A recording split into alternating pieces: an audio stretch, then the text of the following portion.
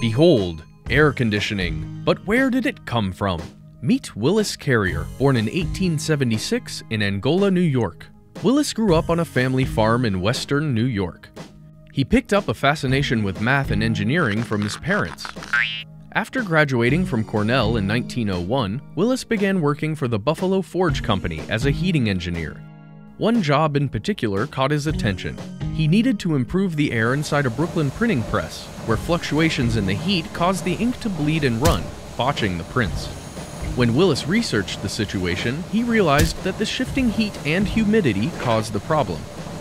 He would need to create a device capable of controlling both the heat and humidity of an indoor environment. His solution? The air conditioner. By 1902, Willis had designed a mechanical air controller. Here's how it works.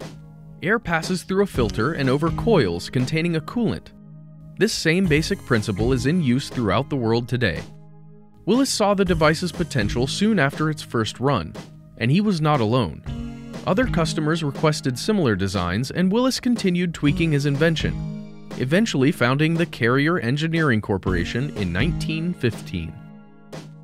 After World War II, a construction boom drove many homeowners to install private air conditioners. With this breakthrough in interior environments, architects were able to build larger structures, such as skyscrapers, and migration to the south exploded. More people were active during the typically sweltering summer months, and it was all thanks to Willis Carrier, whose company carries on today.